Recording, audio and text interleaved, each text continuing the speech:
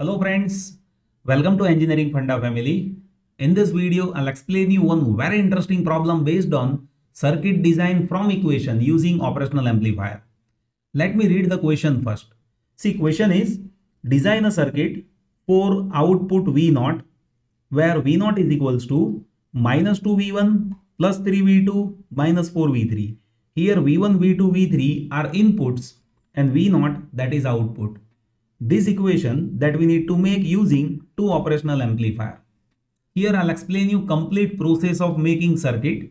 So first of all you need to understand this equation. See this equation that is V0 is equals to minus 2V1 plus 3V2 minus 4V3.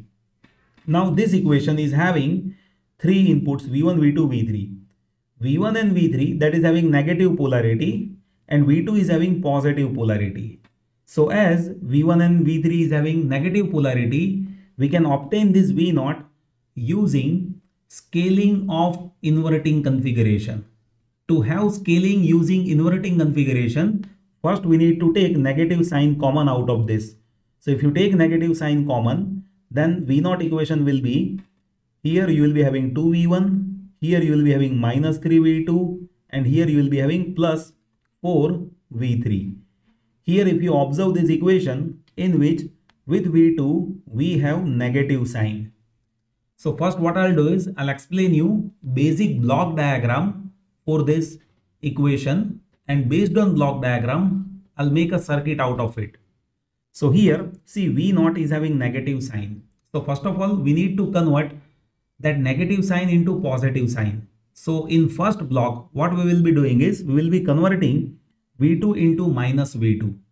After that, V1 and that minus V2 and that V3, that we will be giving it to scaling with inverting configuration. Let me show you how. See here, we will be having two stages. In first stage, this V2 that I will be converting into minus V2 using gain is equals to minus 1.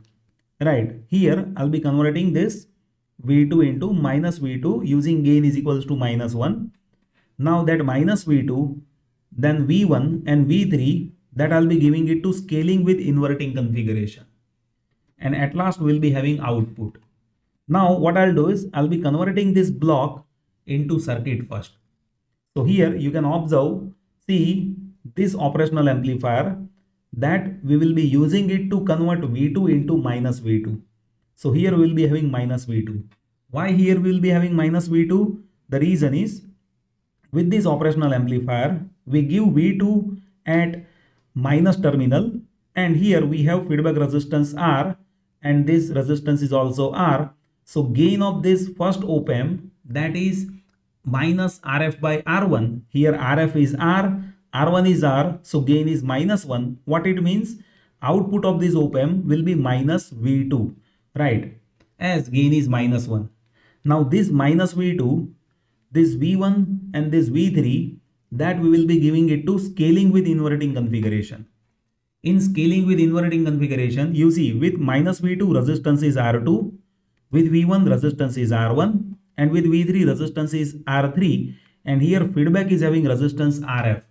So what should be my output? Let me explain you output equation.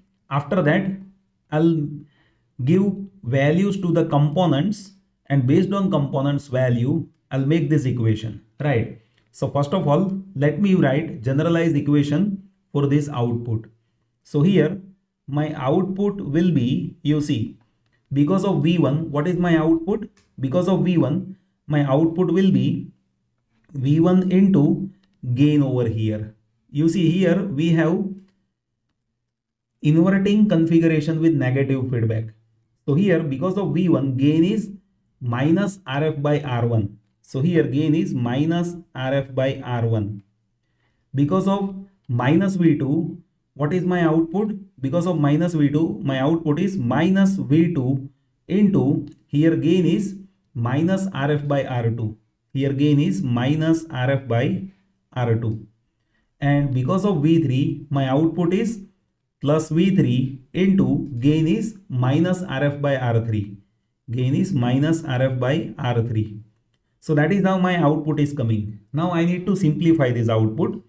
So here you see this equation is minus V1 into RF by R1, then minus minus plus V2 into RF by R2, then you see here minus sign is there, so minus V3 into RF by R3, right? So that is how this basic equation is there with us. Now if you observe, what is the question? Question is to have V naught that is equals to this, right? So what I'll do is I'll be comparing this equation with this equation. So let me write that equation first. So here we have this equation, and for this circuit equation is this. So if you compare this to equation, then you see what will happen. Here we will be having minus 2 that is equals to minus RF by R1, right? So you can say RF by R1 that is equals to 2. Here if you observe with V2 component is 3. So 3 is equals to RF by R2. So RF by R2 that is equals to 3. If you observe this component, then minus RF by R3 that is equals to minus 4. So you can say RF by R3 that is equals to 4. Now here if I say, see this R and R that is also RF. So you can have RF over here. So here see we will be having this relation. Now we can assume few values. Like let me assume one value. Assume that RF is equals to 1 kilo ohm. So if RF is equals to 1 kilo ohm, what are the values of R1, R2 and R3? R1 that will be RF by 2, right? So that will be 1000 by 2 means it will be 500. What is the value of R2? R2 is RF by 3. So 1000 by 3 means it will be 333 ohm. And what is the value of R3? That is RF by 4. 1000 by 4 means it is 250 ohm, right? So these are the values which we have, and I have already explained that is there for this circuit. So now we can substitute the values in this circuit. So let me take this circuit first.